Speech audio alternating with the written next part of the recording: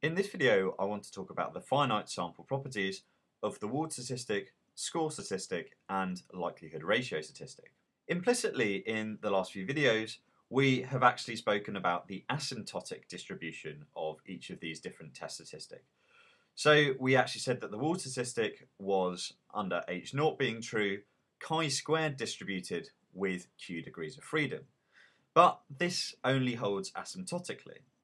Similarly, we know that the likelihood ratio statistic, under H0 being true, is also chi-squared with q degrees of freedom.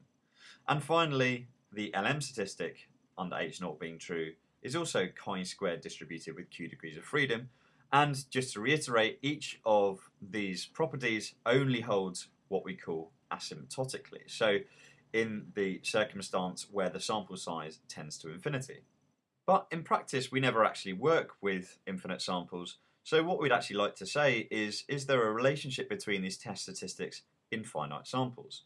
And it turns out that there is.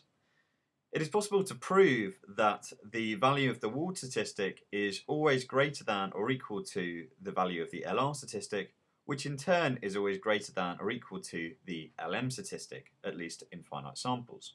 And because we compare each of these test statistics to the same chi-squared distribution with q degrees of freedom, we can say something about the relative chances of rejecting the null hypothesis in each of these different tests. Well, we know if we reject the null hypothesis on the basis of using the LM statistic, then because the LR statistic is always greater than or equal to the LM statistic, then we will also always reject the null hypothesis under the LR statistic.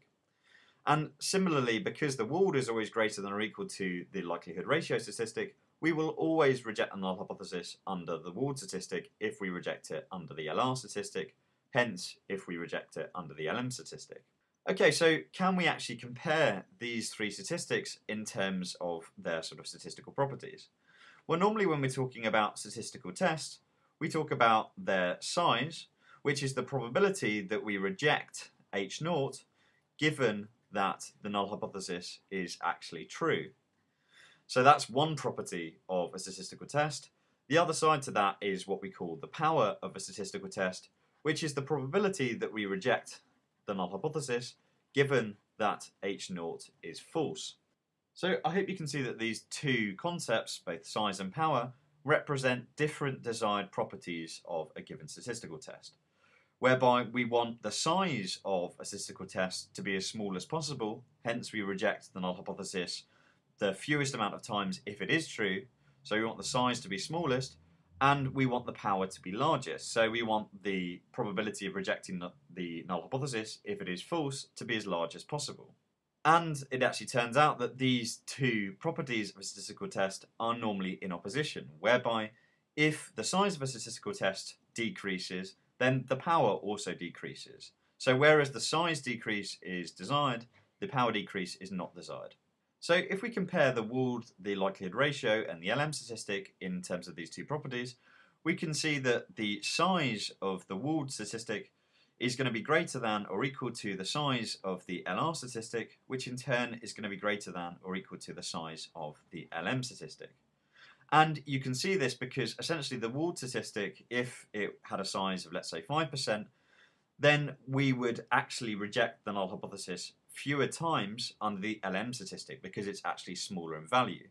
Hence, the size of the LM statistic is smallest. So in terms of this property, we would prefer to use the LM statistic. If we compare them in terms of power, we're going to find exactly the same relationship. So the power of the Wald statistic is greater than or equal to the power of the LR statistic, which is in turn greater than or equal to the power of the LM statistic.